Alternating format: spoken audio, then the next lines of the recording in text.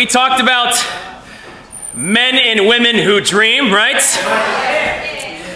And it's kind of cool because we also sang the song, Men and Women Who Dream, right? And today we're going to look at something that's also one of the songs we sing in our songbooks. It's the song, Great Among the Nations. Let me read the lyrics for us. Isaiah saw that it would come beginning from Jerusalem. In the last days, to every tongue, to every nation. Daniel saw through prophets' eyes a kingdom that would never die, a mountain that would fill the earth, a rock that would endure. The scholars, they looked for him in vain. Their earthly king, he never came. Instead, a carpenter would start a kingdom of the heart. Beaten, bruised, he stretched his hands as God became a dying man. And King on cross was sacrificed for the church, his bride. And now this kingdom is our own. We bow before his heavenly throne and pledge our lives to his great cause to seek and save the lost. And everywhere and every word we share with all who have not heard about the truth that sets men free, which prophets long to see. That would be great among the nations, a fire from a spark. So great among the nations, bringing sunlight to the dark and offering salvation to a world of broken hearts. Among the nations, there would be a movement that would change eternity. And what's so awesome, family, is this is a song about God's kingdom.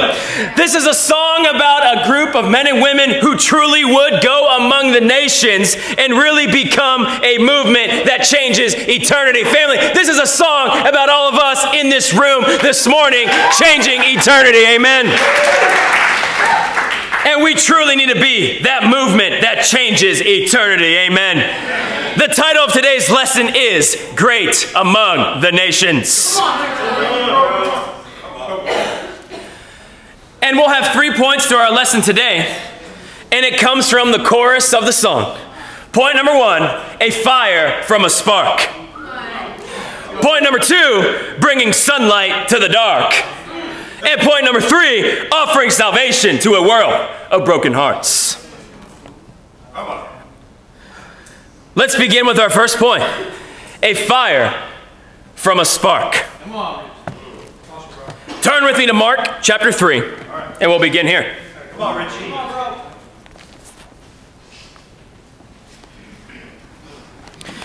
I don't know about you, but I love fire. I don't really have a good explanation as to why. I don't quite understand it, but as a kid, forever, I've always just been attracted to fire. Just love burning things, loving matches, loving being outside and burning tree branches, and there's just something I feel like that's in me that just wants fire for some reason, you know? I just think it's the coolest thing. I don't know. I think that, you're called a pyro, right? If you like fire, you know what I mean? I just love fire. There's something, I love burning candles in my house, things like that, there's just something, I don't know, spiritual but powerful about fire, you know what I mean? And there's just something so powerful about it. And what's so great too, when you think of fire, and in the song it says a fire from a spark, and that's so true, right? You can have an incredibly huge, powerful fire from just one little spark. That's all it takes to get it going, right? And it's so incredible, I think, when you think of a wildfire, just something powerful and burning and spreading, a fire from a spark. You look at the first century church in the book of Acts. The first century church really was a crazy wildfire that spread all over the known world, the Roman Empire, and truly was a fire that was literally lighting up the nations and spreading rapidly. And I think what's so great, when we read through, if you read through the book of Acts here in the scriptures, when you read all 28 chapters, you see the church. It's alive, it's moving, it's growing. And I don't think there's any Christian who reads the book of Acts and doesn't want their church to look like the book of Acts in the scriptures right there, right? And when you read that, you just go, man, that's what I want our church to be. It's incredible seeing what it did. I mean, in Jerusalem, very quickly after the church started, there's 5,000 men in the church in Jerusalem. The church spread like a wildfire. But you don't get a fire without the spark. And the spark that started that fire was Jesus Christ himself 2,000 years ago. And what did he do? He was the spark that got the fire going. But what's crazy to think about is he wasn't there physically when the church turned into a crazy wildfire. He was the spark, but after he ascends back to heaven, that's when we see in the scriptures and history where the church truly spread like a fire. So what did he do? Jesus was the spark, but what he did is he took 12 men and he put that same spark in all of their hearts. And when he put 12 other sparks in their hearts, even though he ascends back to heaven, these 12 men were ready to go change the world and light a fire around the nations. Amen, guys? Amen. And let's look at what Jesus did, starting a fire from a spark. Look at Mark chapter 3. In verse 13, Jesus went up on a mountainside and called to him those he wanted, and they came to him. He appointed 12, designating them apostles, that they might be with him and that he might send them out to preach and to have authority to drive out demons. These are the 12 he appointed. Simon, to whom he gave the name Peter. James, son of Zebedee, and his brother John. To them he gave the name Boanerges, which means sons of thunder. That's a good nickname right there. Andrew, Philip, Bartholomew, Matthew, Thomas, James, son of Alphaeus, Thaddeus, Simon the Zealot, and Judas Iscariot, who betrayed him. Let's stop right there. Point number one, a fire from a spark. Jesus spends all night praying, and then after the all night of praying, he then calls together his disciples, but then he calls together specifically 12 men that he then calls them to be his apostles, which means his messengers. He calls these 12 together. It says these are the guys he wanted. They came to him, and he says the plan is that they would be with Jesus, and then that he would then send them out to go preach and drive out demons. And then it lists the 12 men who became the apostles. And what's so awesome is Jesus started with these 12 guys. He focused on these few men right here. He turned them into incredible leaders, so that even though he left and went back to heaven, these 12 men were ready to do exactly what Jesus did with them.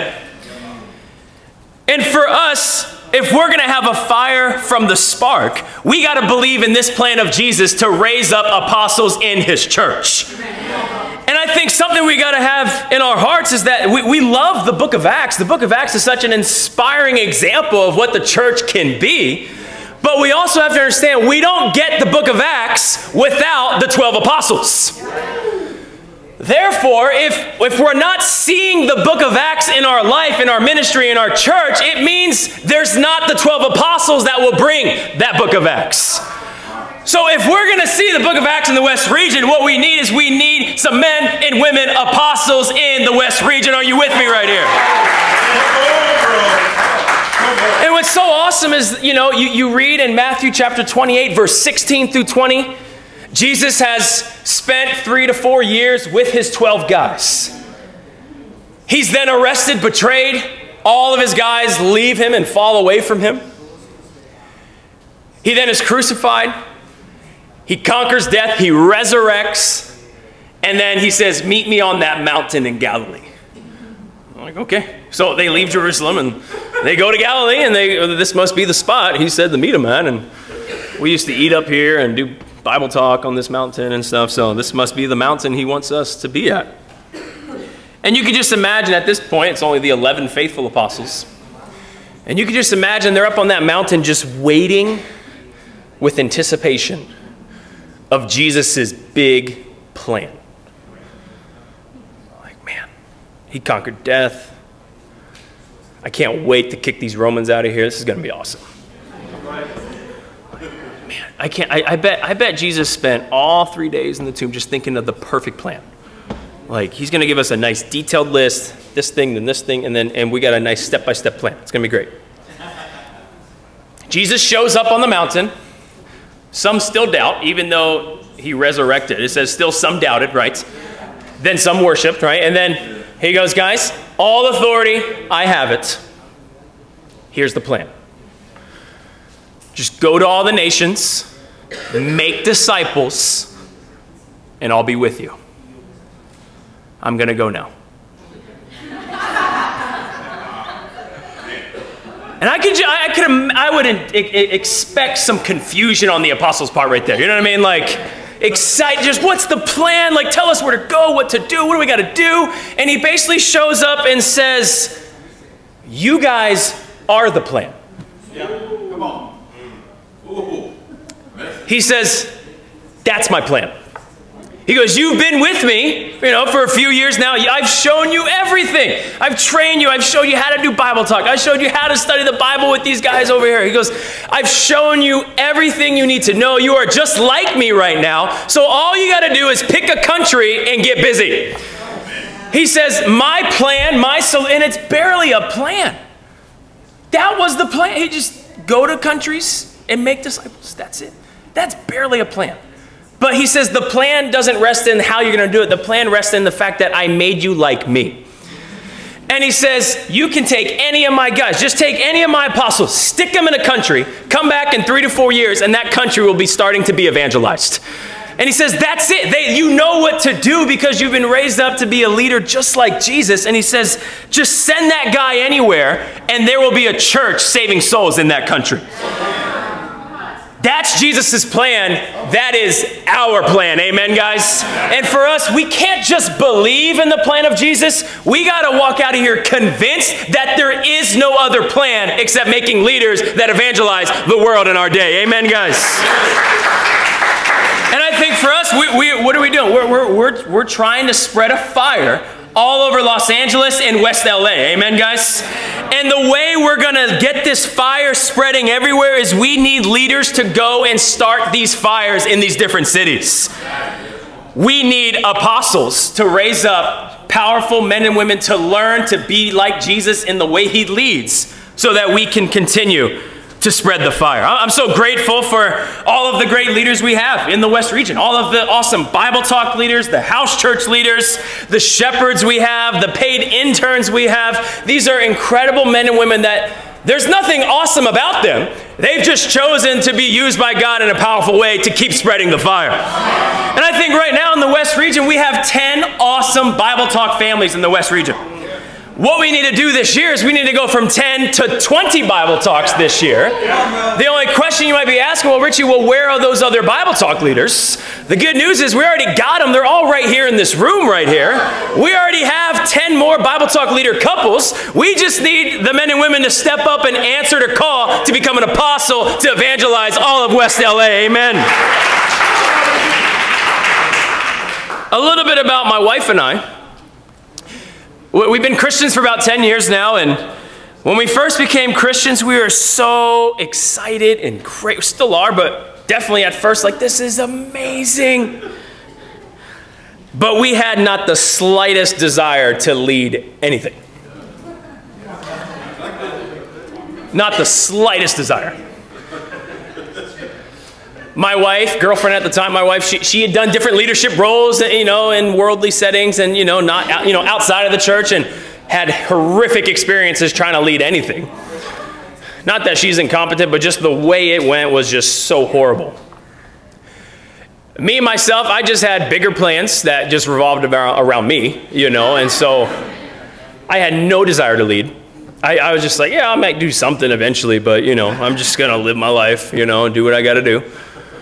And I remember we would often be asked to come to the afternoon Bible Talk leaders meeting, in the afternoon. And I just remember declining all the time. No, sorry. I'm pretty tired, I know I don't have a wife or kids or a real job or anything, but, I need to go take a nap. I'm pretty tired, it's not easy just showing up to church and being given to every week, you know what I mean? Like, you want me to just sit there for 2 hours? That's tiring to just sit and be given to for 2 hours. Like, man, I need a rest, dude. Goodness gracious. And there's just this selfishness in both of our hearts where we were just like, no, church is working really well serving me right now, so I don't want to mess that up. Everything seems to be going really nice, and I mean, you guys are singing great. Bible talk seem to be doing fine without us, and I don't really see any need to mess that up, you know? Like, why would I want to mess up everything? So, and what we really had, you know, like, if you ever seen the movie Lion King, you know? What we had is what I like to call a Hakuna Matata attitude. Like, Simba, just stop worrying about stuff. Hakuna Matata, dude, just no worries. Don't worry about the kingdom, that it's falling apart. Hakuna Matata. Take life easy. Just eat your food, eat the little, you know, you're a lion even though we made you vegetarian, you know what I mean? And just, he's just like, just easy, just, you know, what's so bad? No urgency, just Hakuna Matata, right?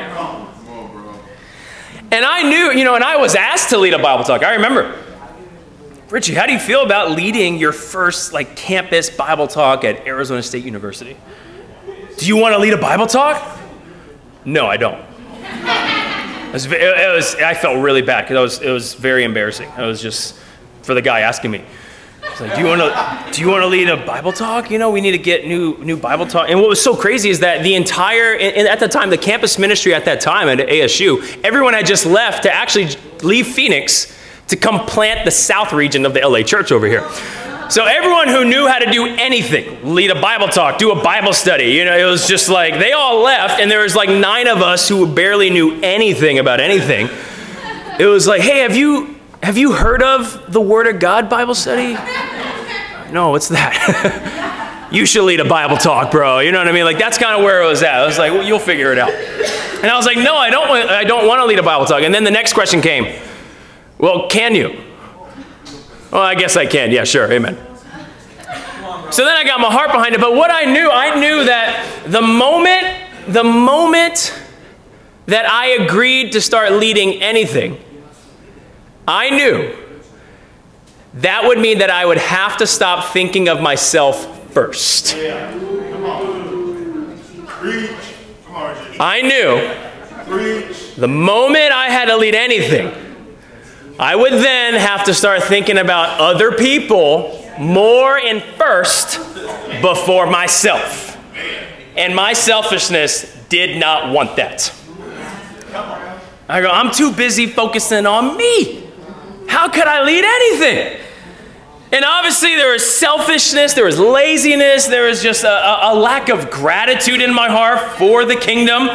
And because of that, I didn't want to lead. But what was awesome is that through some discipling, through a lot of repentance and learning, I then changed my heart, my wife changed our heart, and we got learned how to lead. We were taught how to lead some Bible talks in the kingdom. Amen, guys. And I think, honestly, I think that's where a lot of us, some of us can wrestle in our hearts. Well, hold on. If I start leading, then that means I have less time for myself.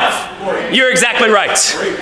And to know that and to not do something about it is sin in our hearts. It's the sin of selfishness. It's the sin of ingratitude because someone had to step up and lead in order for you to become a Christian. And if they had that same selfishness that maybe some of us might have, then you might not be here today as a Christian. The selflessness that has come before us, we must also have the same selflessness to step up and to lead and help other people. Which is why Jesus says the first will be last and the last will be first. What does that mean? It means those who think of themselves last will be the first ones to do something. But the ones who think of themselves first will be the last one to do anything for anyone else. And for us in the West region, we need to make apostles so we see the book of Acts in our region. Are you with me, guys? We got to believe. Believe in this plan of leadership. 10 Bible talks won't get the job done for West LA. It's a start. It's some 10 sparks, but we need more sparks than that to light a fire over Los Angeles. We need men and women saying, I'm not more interested in my own life. I'm more interested in the agenda of the kingdom and what God wants in his kingdom. We need men and women stepping up saying, I will do more when others don't want to do more. Yeah. We need men and women stepping up and saying, I will choose to carry a heavier cross for my life. We need men and women saying, I will be more tired, but still more grateful when I serve God's people and when I go after lost souls. We need to step up, everyone in this room, so we can continue to spread the fire over West Los Angeles. If you're not leading a Bible talk, I want to challenge you. If you're not leading a Bible talk yet, have the dream and start praying, even if you don't understand the prayer or what that means. God, I'm supposed to be a Bible talk leader. I don't know what that means. I don't even really want to. But I heard it's a good idea to pray about it. In Jesus' name, amen. That's a start. That's cool. That's okay. That's a start. But pray that your heart is filled with gratitude and not selfishness. And pray that if you're not leading a Bible talk, that you'll be leading a Bible talk by the end of 2019. Start praying that now. If you're leading a Bible talk, I want to challenge you. Lead your Bible talk as if the movement of God depends on how you lead your Bible talk. Could you imagine if all 10 Bible talks were leading their Bible talk as if it's the only Bible talk in the movement of God? Could you imagine just the urgency, the faith, just the lifestyle, the selflessness that would come if it was only all up to your people right there? The challenge I want to give us is to be those sparks that spread like a wildfire. And today we have a great opportunity. It's called Bible Talk Leaders Meeting. Bible Talk Leaders Meeting. I'm personally inviting every single person to be at Bible Talk Leaders Meeting, which is great. And you're like, well, bro, I don't lead a Bible talk. Exactly. That's why you got to come. You got to learn how a Bible talk is led. And every Christian, according to the scriptures, every Christian that goes on to maturity is a leader that leads someone. To remain not leading anyone ever, not even leading one other person, the Bible says is spiritual immaturity, and you will eventually fall away from God. Because what happens is you never repent from a selfishness in your heart, which eventually leads to totally focused on self. You forget God, and you'll eventually walk away from God in your heart. But what's so great is that with Jesus' plan as the only plan, all of us can mature and be great leaders in God's kingdom. Come to leaders meeting today, and we're going to make a little change. Instead of it doing it at 2:30, we'll do it at 2 p.m. I think we're a little ahead schedule, which is great. So 2 p.m. leaders meeting over there. Amen, guys? Let's be the fire by starting with the sparks. Amen. Let's move on to point number 2. Point number 2, bringing sunlight to the dark. Let's go to 1 Peter chapter 2.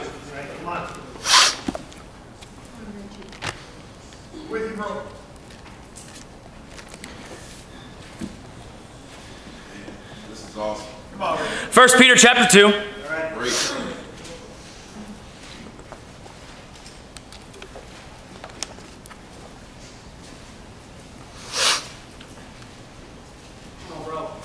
Let's read verses 9 through 10. Bringing sunlight to the dark. Here we go. But you are a chosen people, a royal priesthood, a holy nation, a people belonging to God, that you may declare the praises of him who called you out of darkness into his wonderful light. Once you were not a people, but now you are the people of God. Once you had not received mercy, but now you have received mercy. Let's stop right there. Point number 2, bringing sunlight to the dark. The Apostle Peter is writing here, and he's writing to the church, and he's reminding them of who they are as disciples. He goes, guys, you're a chosen people, meaning God prefers you. God is interested in you. He wants you. You are chosen. And he goes, if that's not good enough, you're a royal priesthood. He goes, you are literally in the royal family of Jesus. Meaning every man and woman in God's kingdom is a royal prince and a royal princess in God's royalty family. He goes, you're royalty. And he goes, well, if that's not enough, you're a holy nation. You're a righteous, set apart, special country. Isn't that so cool? We are all part of the country of Christianity, right? And then he goes, well, even more, you belong to God. And anything that belongs to God, God makes awesome and takes care of. You know what I'm talking about? He goes, guys, you're chosen. You're royal. You're a holy country. You belong to God. Not that so you can just sit there and do nothing, but so that you can declare the praises of God who called you out of darkness. He says, you are all these things, not because you're awesome, but so you can tell everyone how awesome God is, right?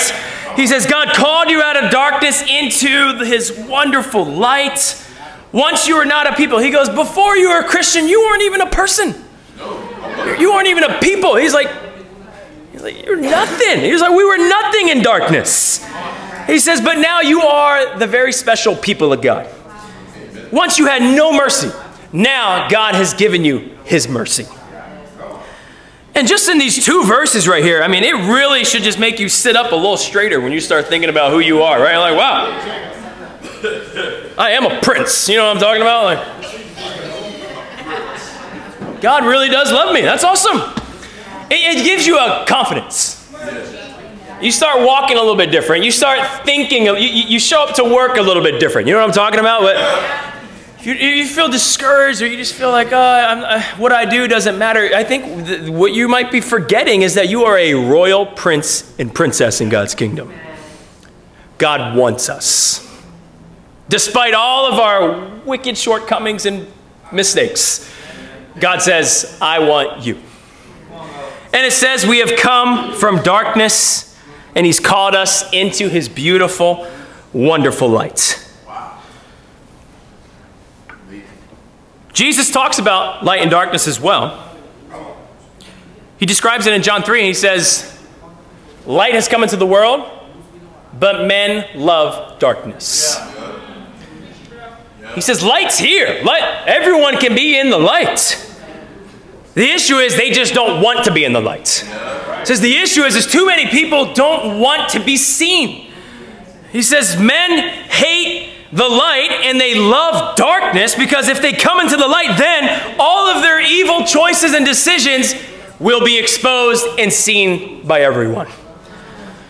But he says those who love the truth, come into the light. Amen.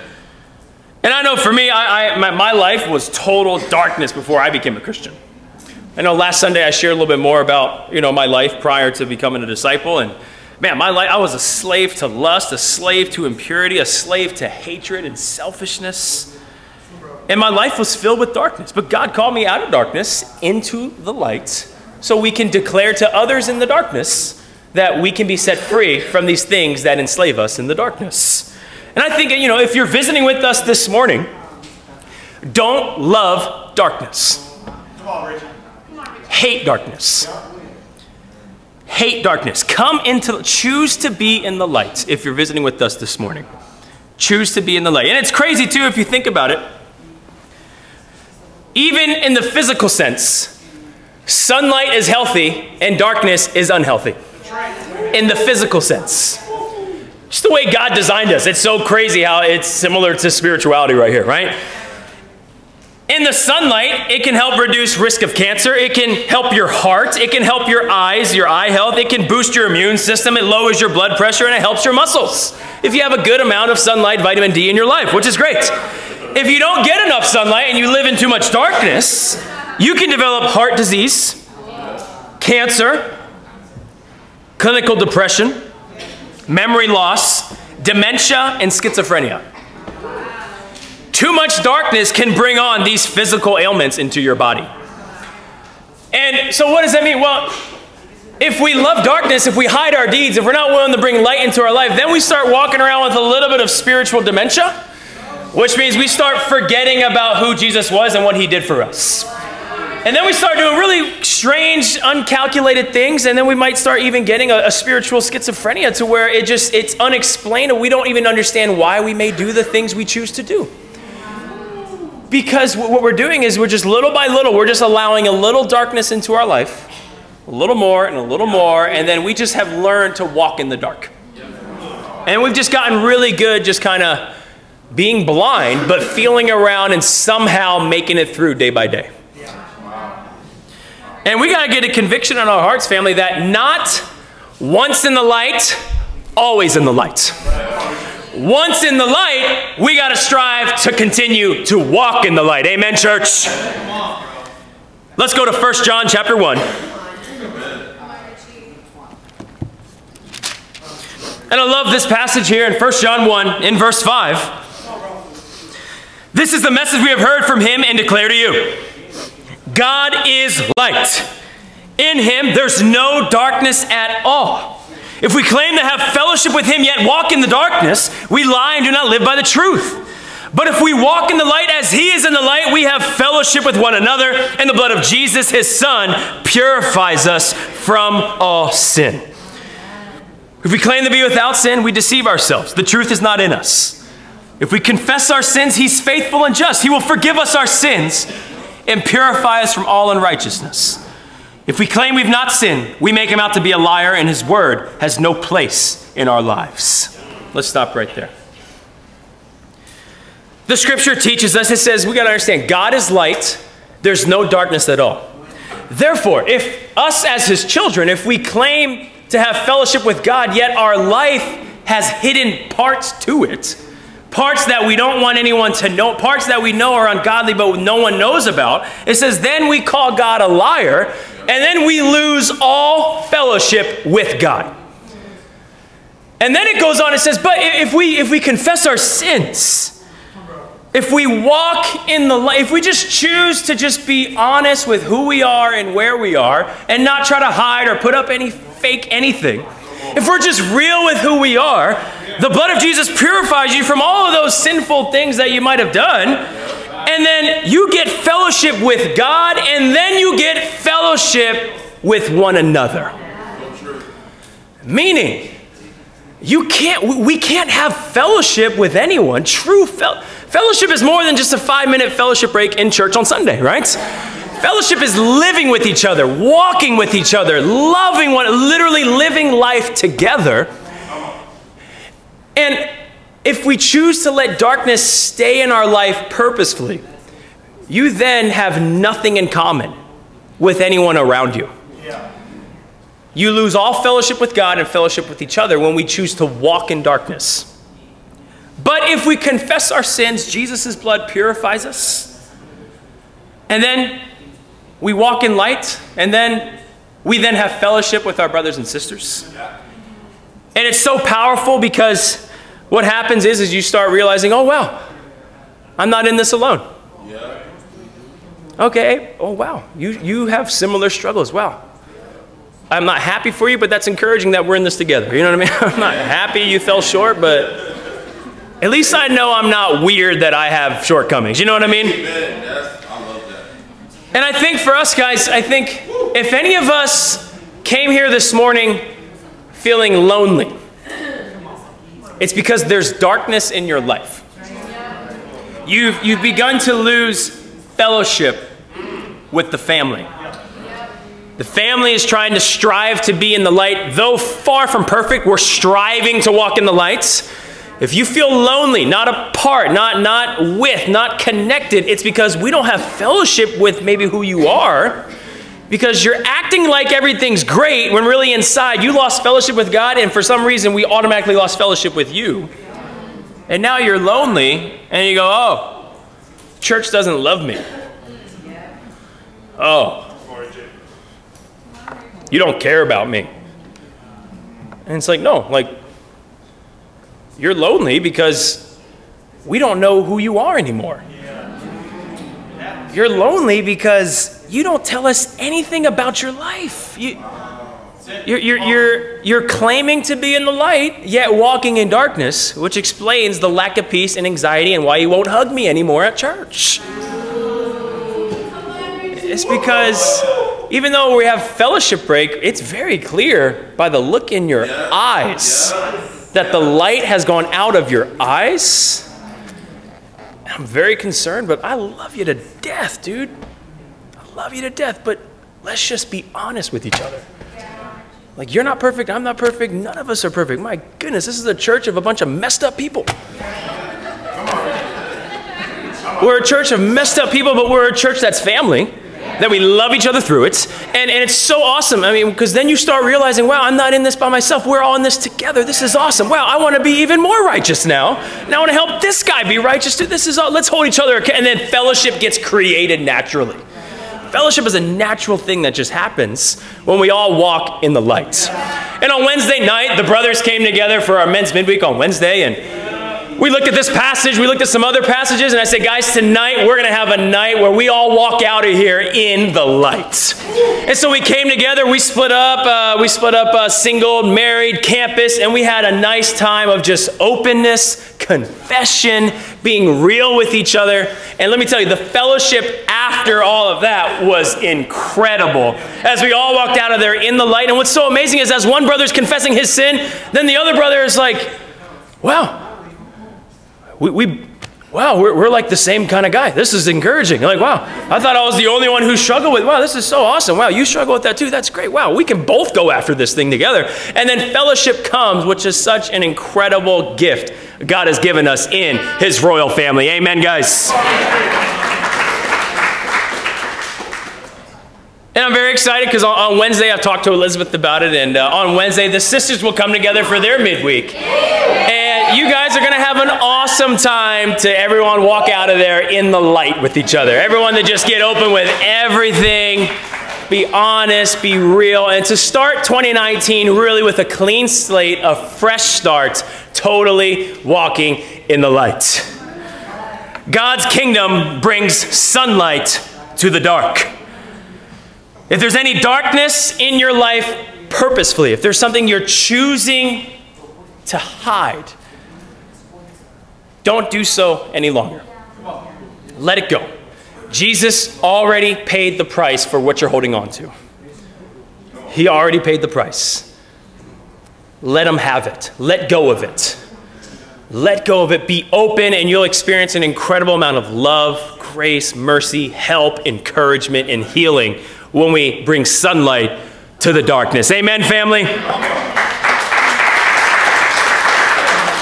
Let's close out with our third and final point. Come on, Richie.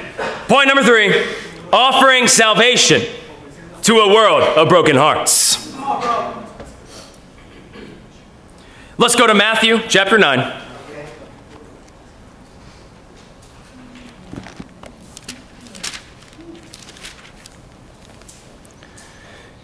Matthew chapter 9.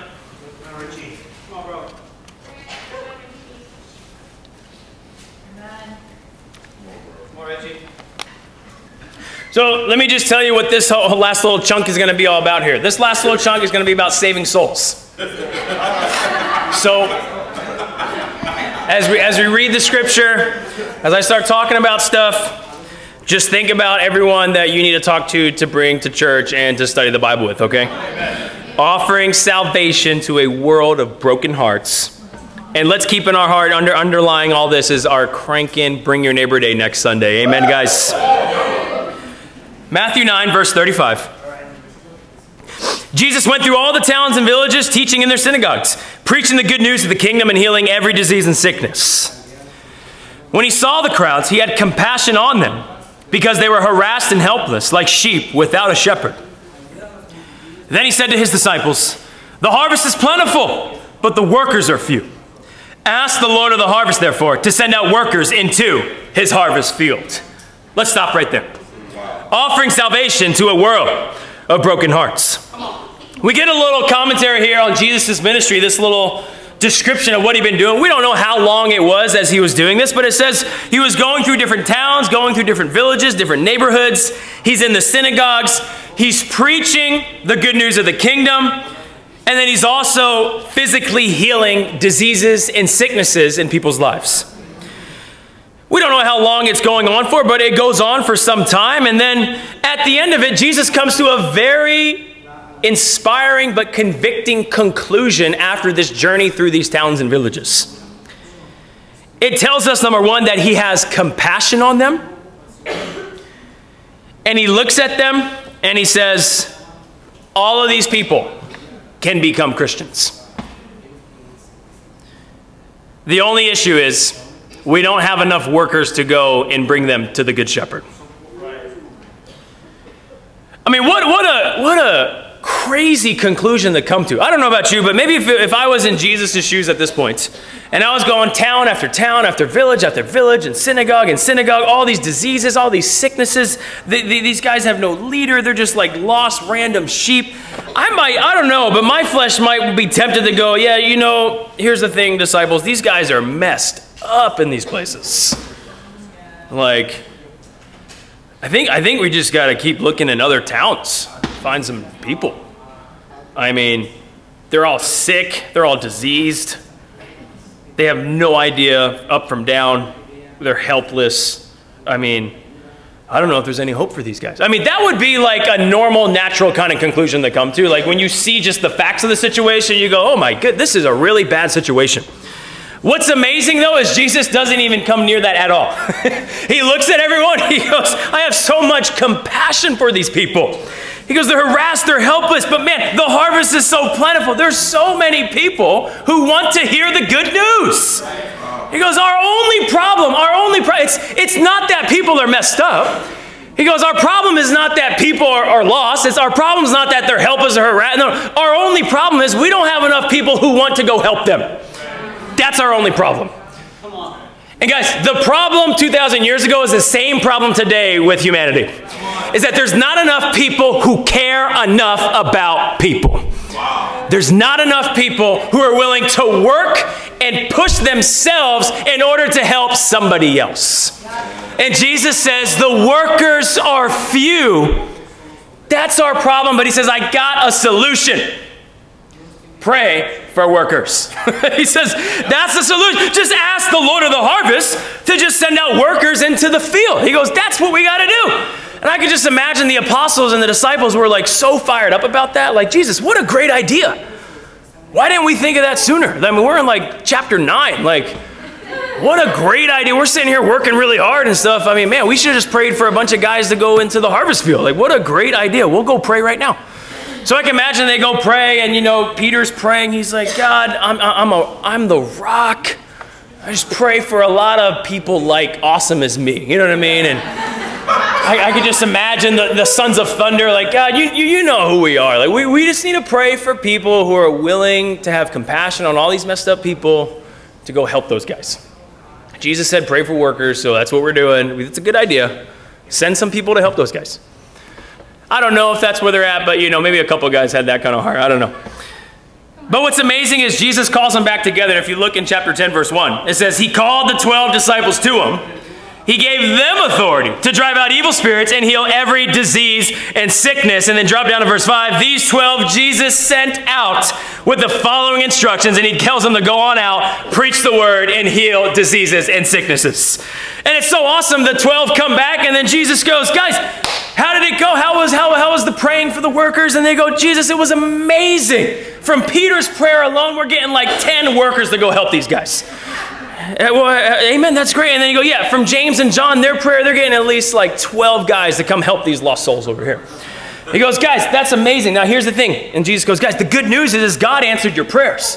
And they're like, oh my gosh, where are the workers? He goes, guys, good news. You are the workers. He goes, this is amazing. Like, you guys prayed for workers, and God answered by all 12 of you being workers. You answered your own prayer. How cool is that? So here's what I need you to do. I need you to get out of here and go preach the word. So he kicks them out, and they go preach. He gives them authority to preach the word and heal diseases and sicknesses. And for us, we got to be those workers that God wants in all of us. Amen?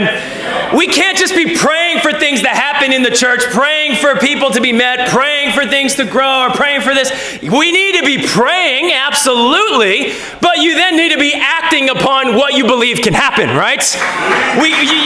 Amen. You gotta believe that God wants to answer your prayers with you. He wants to answer the prayers for your Bible talk with you. He goes, the harvest is plenty. There's tons of people. We just need more people willing to go out there and talk to those people, right? And Jesus describes them as harassed and helpless. And I know I can wrestle with this, but sometimes I think one of my weaknesses is having a genuine compassion on people. Whether I know them or not know them, that's That's my flesh. I always have to remember, have compassion. Jesus has compassion. That's who I need to be. And I think if we're not sharing our faith, if we're not trying to bring friends to a Bring Your Neighbor Day, not trying to bring friends to a Bible talk, study the Bible, it might be because you don't have compassion on the people you see. It could be you might be starting to believe that their life is just fine without Jesus. Or worse, that you might start thinking their life is actually better than yours without Jesus. And I go, well, I mean, if I invite them, now they're going to have to come to church. You know, if I invite them, then, you know, they'll have to start giving contribution. And maybe they're better off without God. And we can get in some weird places in our heart if we don't remember what this is all about. And the words Jesus has used to describe lost souls, he says harassed and helpless. Harassed literally means to have your skin flayed off of you. Helpless literally means to be thrown out like unwanted garbage. So when Jesus sees the people, he goes, these guys they're brokenhearted. He goes, Satan is totally tearing their lives apart, sending them to hell. He's deceived them. He's leading the world astray. And he's taking the lives of men and women and children, and he's throwing them out like garbage. And the torture they live with every day is as if every day their skin is being peeled off of their body. Pray for workers. And I think sometimes if we don't understand or really believe that that's where lost men and women are, which is where all of us were before we were Christians. Yeah, come on, bro. If we forget that, we lose touch with that, we don't sense any urgency to bring them to the shepherd. And living in beautiful Southern California, living in wonderful Los Angeles, and even more so living in amazing West Los Angeles, it can be easy to think that people's lives are real good without God. But let me just remind us, and let me just help us remember how brokenhearted the world is that we live in. Every 2 minutes, there's a sexual assault on someone. By the end of our church service today, from start to finish, 60 people will have been sexually assaulted. Every 11 minutes, Child Protective Services finds a child sex abuse claim. 12 kids will have been sexually abused by the end of our service today. Sad part is 88% of those claims are from the parents as the perpetrators. In college, 11% of all college women will experience some kind of sexual assault through force or violence. So when you're walking on campus and you're in your class, there's 100 people in your lecture, 10 of those people will be forcefully or violently assaulted sexually of those women. 1 out of 6 of every woman has already been a victim of attempted or completed rape in their life. In the emergency room of hospitals, of all the women that go to emergency rooms, 1/3 of all the women in the ER are there from injuries caused by domestic violence in their home. So if you're ever in the hospital, 1/3 of the women, someone physically, violently hurt them in their own house. In California alone, there's 431 abortions every day. So yesterday, 431 children were killed. And today, another 431. And in Los Angeles, LA County, 2 people every day commit suicide. So yesterday, in the beautiful weather we had yesterday, 2 people took their life. And again today, 2 more people will become convinced it's not worth living anymore and take their own life. The suicide rate in LA County surpasses the mortality rate for drug overdoses, homicide, and vehicle crashes.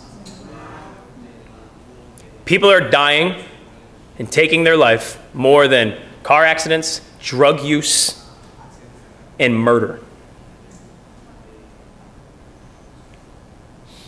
The sad part is as I was researching things, it says online, it says the solution to suicide, we just need more awareness about it. Maybe that helps, maybe, but awareness doesn't heal broken hearts.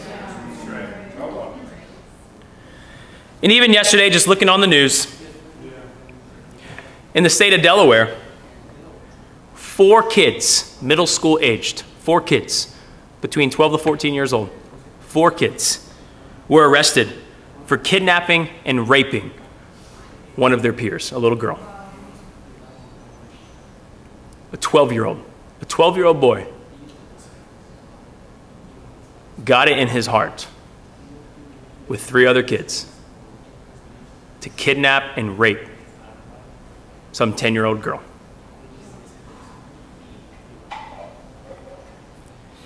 And those 4 kids will grow up, and it'll lead to other things.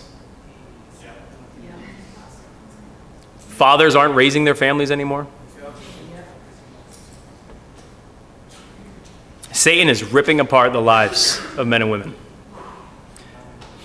Guys, do not walk out of here thinking that we live in a beautiful, everyone's happy kind of world. Lives are being thrown out like unwanted garbage. The people in your neighborhood are being treated like unwanted trash.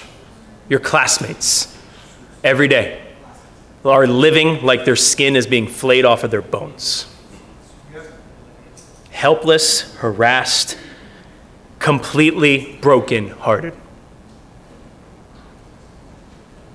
And I know all of us, before someone showed us Jesus through the Gospels, through God's Word, all of us were very brokenhearted, very lost, had no purpose, had no hope. Yet someone decided to work a little harder that day. Someone decided to stay up a little, someone decided to not go home as early, and they talked to us. And I think what's so great, guys, is we have this awesome opportunity here of Bring Your Neighbor Day to bring a bunch of broken-hearted friends to come hear the good news from the Good Shepherd. Amen, guys? And we got to be praying and fasting for God to use us in powerful ways. I want to give some direction here for us this week. So we have our Bible talks this week. What I want to ask all the Bible talk leaders to do is to use the time that you normally gather with your Bible talk, use that time that evening to go out and just share your faith with some broken hearts in your neighborhood. Amen, guys? Amen. To go out there and share your faith together as a family, believing that they're harassed and helpless, and you're offering salvation to those broken hearts. And I also want to challenge us to keep praying and fasting. You know, this past week, I did this week, I humbled myself before God, and I did a fruit and veggie fast this week, which was awesome, and just praying for God to bring fruitfulness in my life and everyone else's lives, and it was great. You know, UCLA has started up, so I was over there with some of the folks at UCLA, and I was fired up. I was able to meet 5 different guys that are very interested in studying the Bible and coming to church, which is great. And I want to encourage us to keep going after it, keep praying and fasting. And so we talked about it last week. We really want to get everyone for the Bring Your Neighbor Day to bring as many people as we can. We really want to get everyone committing to getting 5 people committed to coming with them to church on Sunday. So getting 5 people that say, yes, I want to come, I will be there. And if all 86 of us do that, we're going to have a lot of people come to church next Sunday. Amen, guys?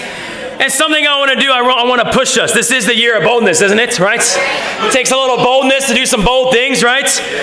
And through prayer and fasting, I think, we got 5 days in the week, right? Monday through Friday. Of course, we have Saturday as well. But let's just take the first 5 days of the week right here. And let's do some prayer and fasting together these 5 days. And what I want to do is I really want to challenge us to each get to, an awesome little goal of 5 commitments. And so let's start each day praying and fasting each morning until we get one new commitment to come that day on Monday. So Monday morning you wake up, you pray, God, I love you, I want to be used by you, I want to be the worker in your harvest field. God, help me find someone, a broken heart today that wants to come and hear the good news of Jesus. And you pray that, and then you don't eat anything, but anytime you feel hungry, you just pray for God to help you find someone, right? And then when you get that one commitment, they want to come, then amen, maybe you celebrate with them with a cranky little meal. You got one more friend coming to bring your neighbor day, amen? And then Tuesday, the same thing. You wake up, God, help me find a broken heart, just one more today, one more broken heart. And each day you go and you pray and you fast until God gives you that one broken heart to come to bring your neighbor day. And I think if we all do that, could you imagine all 88 of us, 86 of us, I think, getting 5 people to come to bring your neighbor day? It'll be incredible. And say you get all 5 people on Monday or Tuesday, then amen. You can keep going and praying and fasting if you want, but you can get more friends. But you hit 5, amen, celebrate. The Lord helped you reach your goal of 5 people, amen. And I think if we do that, guys, I think God's going to do incredible things in our region this year. And guys, don't ever underestimate the power of just one faithful prayer for God to use you. Don't ever underestimate how much God can use you through one prayer to save a broken heart. And I'll never forget, the last thing I'll share here, I remember praying a prayer like that a few years ago. I remember praying, God, I pray on campus, this is up in Santa Barbara, I go, God, I pray that you just help me meet someone today that is looking for you, that wants you, that sees their need for you, someone that wants to come and just learn about you. Amen. And I remember praying that, and then I went onto the campus, and the very first young man I talked to, I walked up to him and I said, do you know what the kingdom of God is? And he goes, no. I go, let me tell you about what the kingdom of God is, right? And so he agreed to study the Bible. We sat down. The first time we sat down, he goes, it's crazy. I had just prayed that morning that you talked to me that God would show me someone. And I need to find somewhere to go to know God better. And I was praying that God would send me somebody. And then I met you. I go, that's amazing. We studied the Bible, and it wasn't like a home run. He was ready to go. He had a lot of stuff going on in his life. There was a lot of substance abuse things. There was a lot of just sadness. He wrestled with suicidal thoughts and all these different things, and his heart was very broken where he was at. But after a few weeks, he studied the Bible, he became a disciple, he repented, and he got baptized, which was awesome. But it didn't stop there. After he got baptized, he then told his family about all this. He was called from darkness into the light, and he goes, I got to tell everyone about where I came from. This is awesome. He tells his family, and then his brother, he then studies, and then he becomes a Christian and gets baptized. After that, his second brother studies the Bible, and then that guy gets baptized. After that, his mom studies the Bible, then she gets baptized. After that, his ex-girlfriend studies, and then she got baptized. And after that, his dad studied, and he got baptized as well. His entire family became Christians. And I think it was through God just using one prayer. The prayer you pray tonight, the prayer you pray tomorrow, and the faith you have to go act upon it can save an entire family, if you believe it will. Family, let us be what God believes his church needs to be, which is great among the nations. Not because we're awesome, but because God is awesome, right? We got to be that fire from the spark. Let us be the men and women who raise up to lead and take charge in God's kingdom. Let us also bring sunlight to the dark, not living in darkness, but truly walking in the light with our brothers and sisters. And lastly, being convinced that we're offering salvation to a world of broken hearts. No one's happy out there. Everyone is brokenhearted. We must be the movement that changes eternity. I love you guys. Thank you so much. Amen.